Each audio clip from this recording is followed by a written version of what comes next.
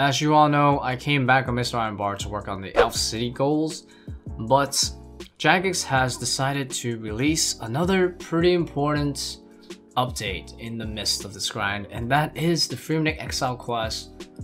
And the reward for it is the ability to get the Basilisk Jaw to make the new best in slot melee helmets. The nades is not face guard. So I must do the quest, which I will do now, and I do have the task ready. So we're gonna go ahead and kill some Basilisk Knights and yeah, get ourselves a new best in slot item. This is a big deal, guys. This one is a universal best in slot. It's big. I can use this pretty much anywhere melee related when I'm not doing Slayer.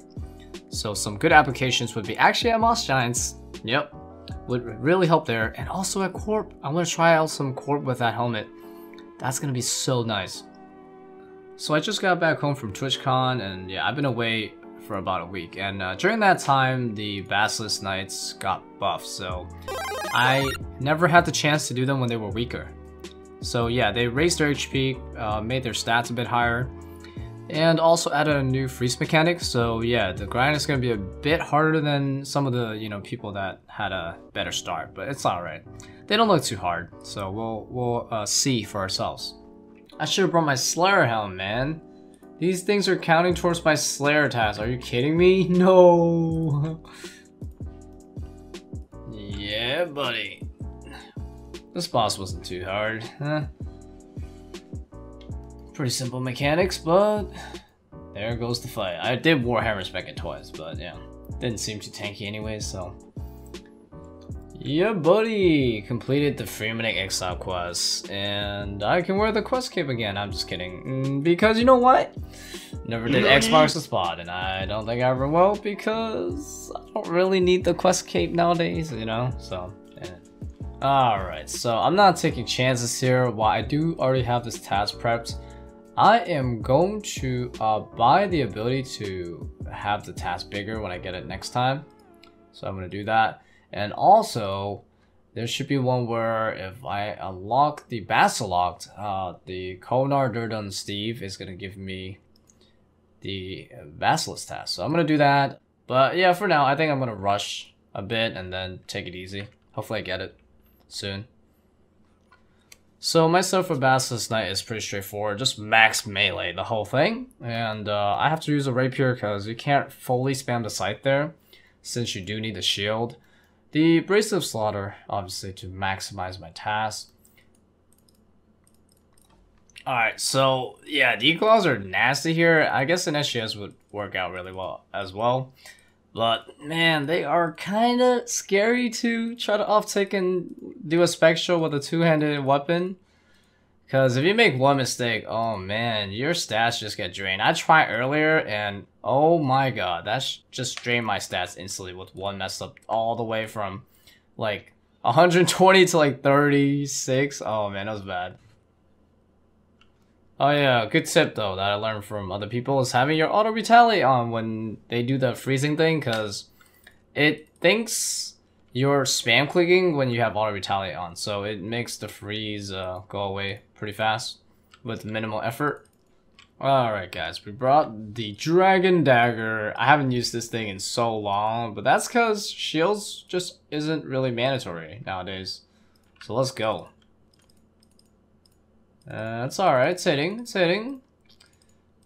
Alright. We'll see some big hits for sure, man. I definitely want to see what we're capable of nowadays. Yo, what's up, Mr. Cup? Oh, there we go. Big spec. 4342. Alright. That's the best spec I've seen so far. With a DDS boy over here. After using the Dragon Dagger for a bit, I realized I missed a lot with the DDS, so I tried the Abyssal Dagger. So the Abyssal Dagger has two specs, but it's more accurate and hits harder than the DDS. So I thought maybe that might be better. The power and accuracy offset the less frequent specs. And I tried it, and honestly, it just didn't really feel much better. It was like about the same. So yeah, I would say probably not worth it here. How should I get money? I mean, if you're... Oh, dude. Yo, we just got a first superior. I saw on Reddit some dude with max gear. It took him 2 minutes, 3 minutes to kill this guy. Oh man, this guy actually does take forever to kill. Yeah, oh man, that was so slow. Jeez. But I did get a lot of drops here. Addy, legs, rune helmet. Dang it. Okay, someone said the SGS didn't hit. What are you talking about? Bro, the SGS is literally donking these guys, man. Yeah. Alright, definitely stick with the SGS for sure. Mid-trip when I lose aggro.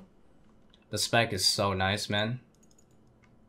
Oh, there we go. Alright, it was worth the skip. Because I wanted to spend at least my first day, you know, doing Basilisk to be something I do all day. So 224 Basilisk.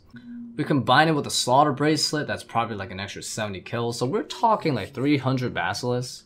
Alright, man, 300 Basilisks. Pretty decent chance of getting the helmet. So, alright, I'm gonna use the D Mace, because, yeah, I haven't tested this one yet.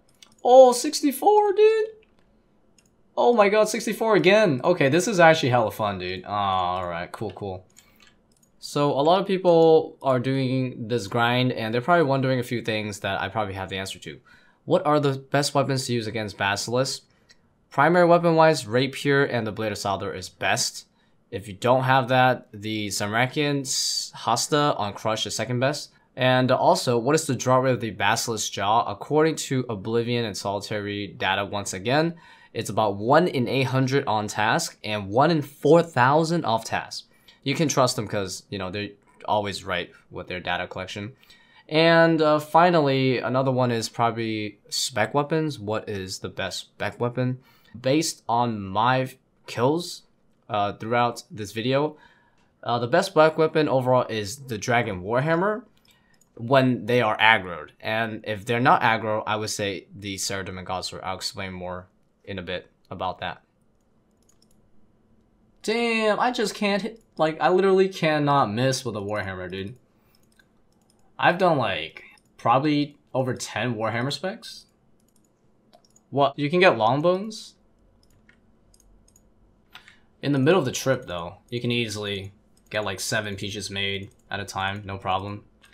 Without even having to juggle, so... It's definitely working out for sure. I'm definitely going to stay here longer because of the peaches. Honestly, I'm just, like, SGS specking for prayer points at this point. Not even for, like, food, because bonus to peaches is easily sustaining my food. But yeah, man, oh god, I love SGS though, for sure.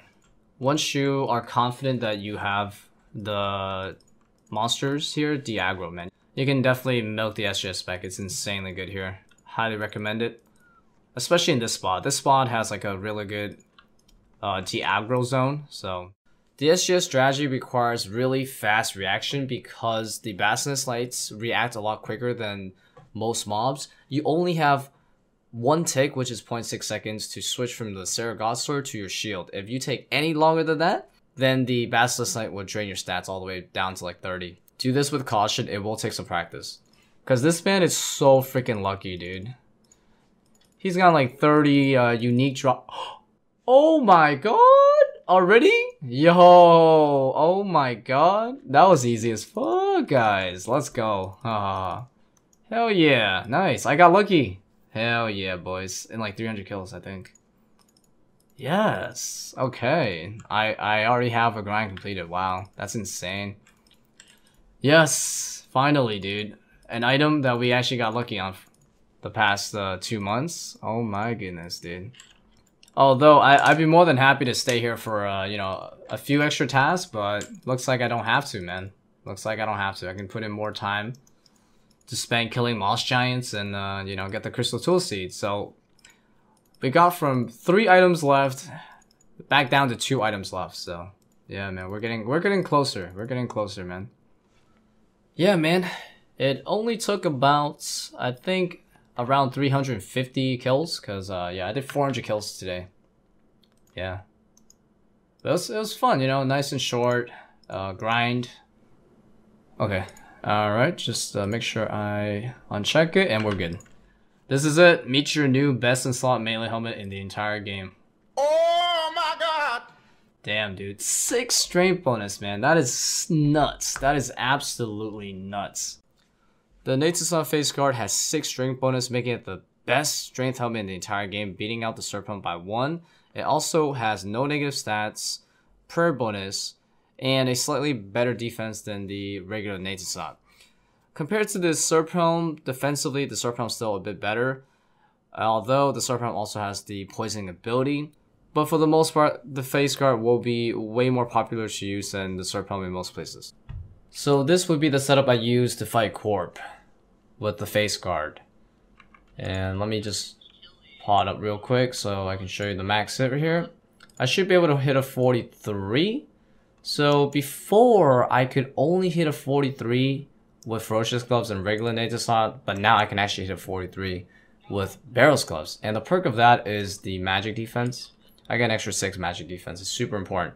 Now, if I want to get a new max hit, I would actually need to wear Ferocious Gloves and the Torture. This is the only way to hit the 44 because, for example, if I put on a Fury, it will not let me. And see, the reason why I really want to Fury is because look at that magic defense, dude. It's huge. The Torture just does not have that magic defense. So this might be an issue. Achieving the 44 is going to sacrifice a lot of magic defense. Oh, the 44! Yeah, baby. I'm feeling the power, man. Nice, dude. We're trading about 20 magic defense for an extra max hit, so... Oh, cannonballs! Yo! Okay, well, there's the perks of testing the new helmet, is that I get cannonballs for Moss Giants, so... After trying the setup using a Torture to reach the max hit of 44, and also just trying the regular setup where I just gained additional magic defense with Barrels Gloves, I definitely found the defensive setup to be better. So unfortunately, I won't be able to gain a max hit, but I will be gaining some more magic defense though with a new face guard indirectly because of Barrels Gloves. So the face guard has slightly improved the Corp method. I was hoping for a bit more, but that's okay. The face guard is going to be super helpful at Moss Giants because now I have an additional 3 strength bonus to help me upkeep my max hits more.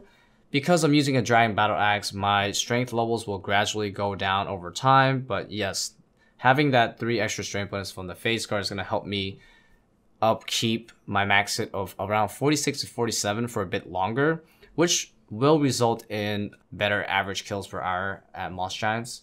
So this helmet is a nice motivator as I know for a fact that my Moss Giant kills are going to go by a bit faster. Literally the first kill of this trip, dude. You gonna put it on? Oh, hell yeah, dude. Welcome to the freaking Ornament Kit Club. Nice. Steel bars, please. Steel bars. Steel... Oh, what? Someone got the pet! Damn, dude. The second pet I've seen. Wow. That's so early. First game today.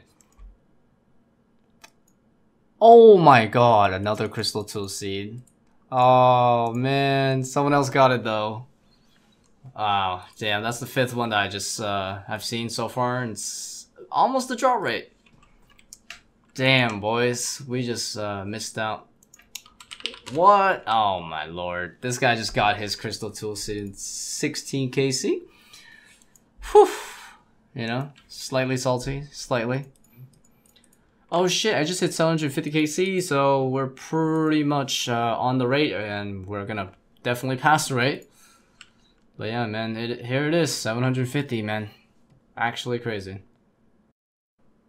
Oh, wow, dude, that shit gave me some shivers, bro, when I saw that. Second ever Onyx, bro, I've seen. Anyways, I just hit freaking quadruple digits. Wow, where's my Crystal Tool Seed? Anyways, yeah, I just hit four digits. That's actually insane. It's gonna feel so good. Yeah, just like all these other grinds that I've been really struggling, you know, to finish recently, but it won't be as good as getting the nature staff finally, but man, I cannot wait to actually get this Crystal Tool Seed, dude. Oh man. Oh my god, Crystal Tool Seed. Dang it. Oh, that's the 6th one that I just saw. Wow. That's insane, bro. Number 6. Oh, okay. Well, congrats to that guy. I need to get another one. I need to get my own, man. When's they coming, boys? Shit.